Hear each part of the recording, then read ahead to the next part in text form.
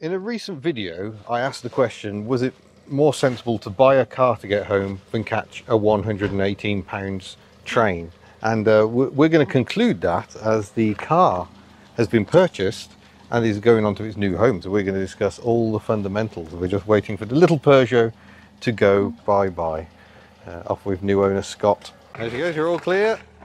Super, bye.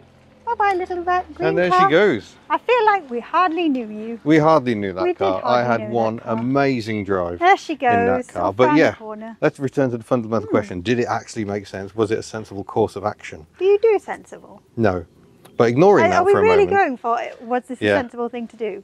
Well, Okay. I mean, I've just sold the car for exactly what I paid for it. So I paid £550. I just sold it for £550. So that means break even in a way the train wasn't. Put any expenditure into it? I put some petrol in it.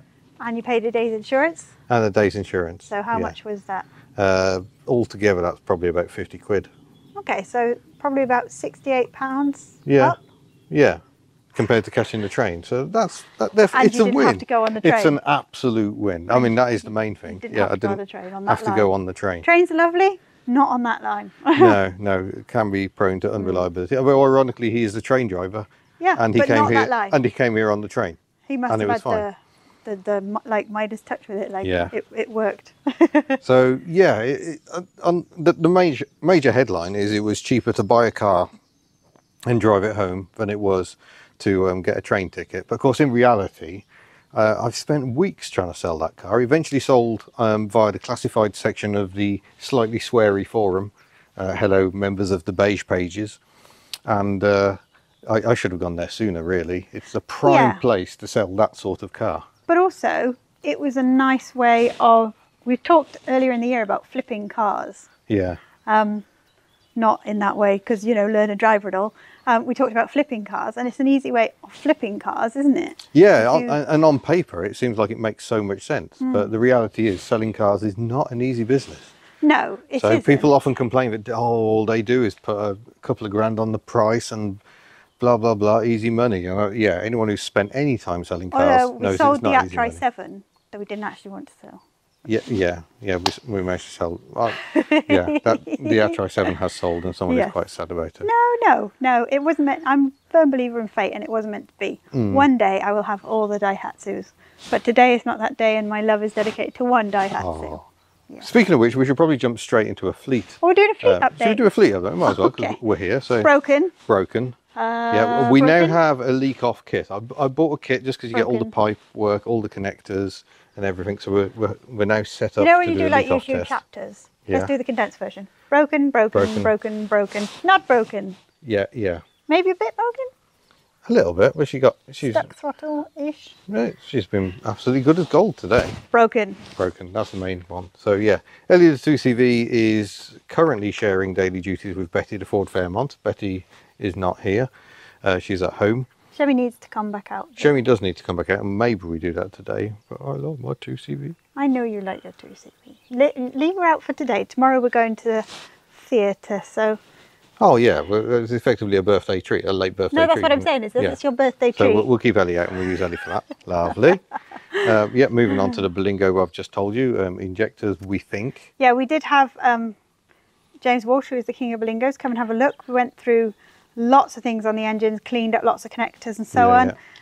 And she's still doing exactly nothing doing. An Alexia same session thing. has Yeah. proved it's not electrical, it must be mechanical. Yeah, lots of the Alexia faults obviously were disconnecting, reconnected, and then clearing the faults, but it did leave some faults. And you've got the leak check kit for Bella, haven't you? Yeah. So that hopefully we're we'll going get to do that that. Not today, unfortunately, because I'm wearing bright pink shorts, and you can't work on a car in bright pink shorts. But this week, hopefully, that will be happening because we need Bella back on the road. She is our daily, she is our tow vehicle. So just a really useful vehicle. I do miss driving it. Moving inside, we got Shemi, who can come forward now because now we've got an extra space in here. By the way, do you like I did this parking, folks? Yeah. I did this. Yeah, we had to push the car in manually because otherwise you wouldn't get out the door. But you did line it up very I well got her and to squeezed it in. here and then got out. Lovely bit of reversing. I was pleased with that. Yeah. So that's where that is. Tuck isn't actually broken. I thought you said in gears. I mean, yes, her diff is very, very noisy, and her CVT system isn't working very well. Took is a big project. But yeah, bodywork is what we want to do with Took. I mean, even looking at the chrome around her headlamp. Yeah. It's just getting worse. Somewhere, I have some headlamp rings. Do you? Somewhere, yeah. Obviously, fleet aside, a big clear out needs to happen. We've got to do the social first before we think about that. Yeah, got our first social of the year this weekend, which is fully booked. I'm sorry if you haven't got a ticket for it, but don't worry, we will do more. Yes. Who are we going for next, Myrtle? I'm just trying to work out if we can get to Myrtle, but it's all a bit tight. Can we get down this way? No, not ever so much. Bob is a bit of an issue in here. Bob takes up a lot of space, and Bob is indeed a project. Should we do sideways Bob? I mean, it might be an option. Sideways Bob, sideways Took. Although that's going to be a swear word for getting Bob out. But Bob is quite long though when you come all the way to the drawbar. Bob is a project, but I'm spending a lot of time on the folding camper and trailer tent Facebook groups, which are actually really helpful.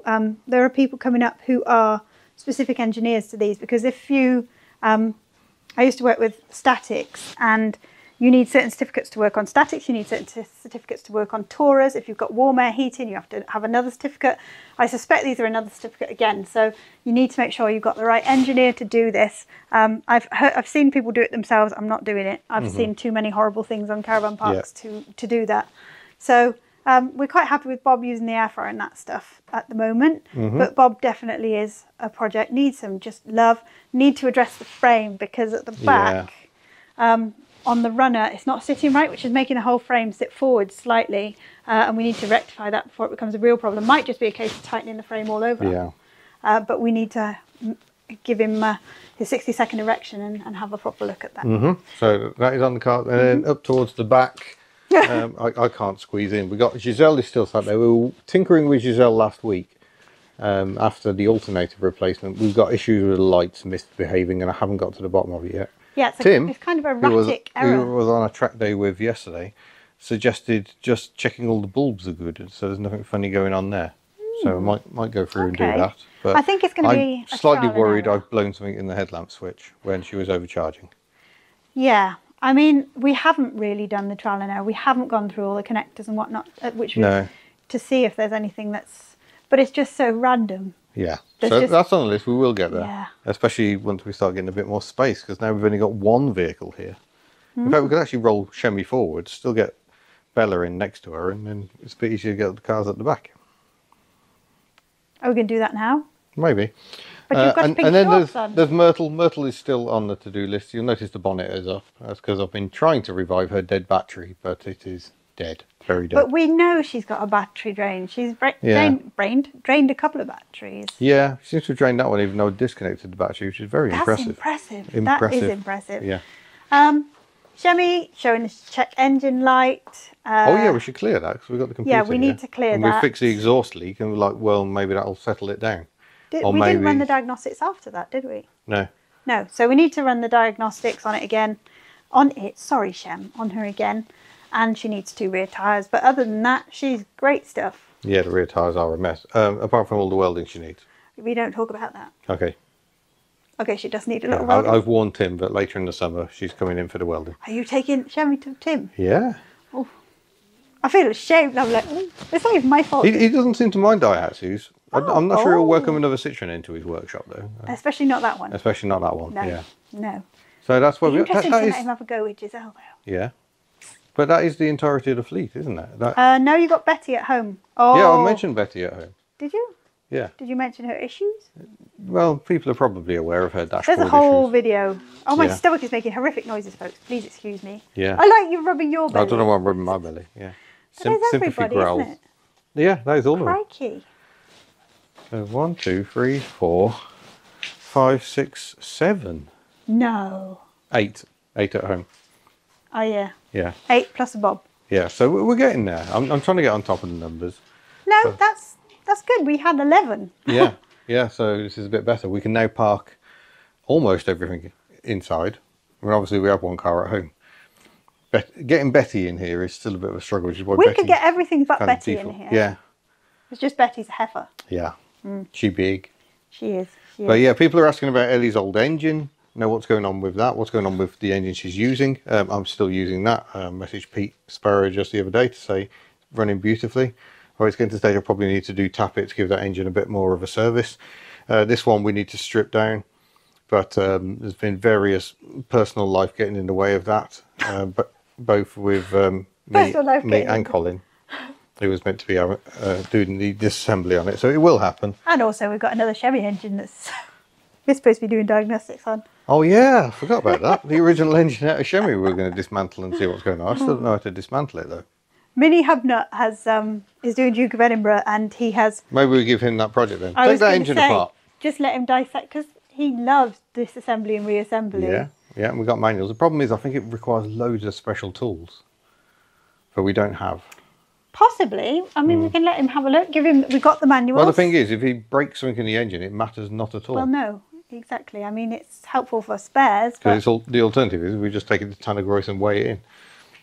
No, because spares are like nigh on impossible. So if we've got another engine, no, we don't know if that engine is ruined because we haven't run any diagnostics. That's true. Yeah, we haven't done. She was just smoky. Yeah. And now we need she's to get not. the pistons out and have a look. There you go. That's that one. Is it worth buying a car? Is it worth buying a car to avoid a train ticket? Very much depends what you actually want to do with the chosen car. If you just want to keep it, then maybe it does work. I've done that before. Rode for 400 many years ago. But it would have been a lot easier to just get the train. Are you sure? Because you had the whole thrill of a collection caper. I did, which is when and you're very enjoyable. That when you're at your happiest. Yeah, I love a caper. You had the thrill of a new car, which again, you love the thrill of a new car. Happened to be a joy to drive. It was. So you enjoyed driving it as well.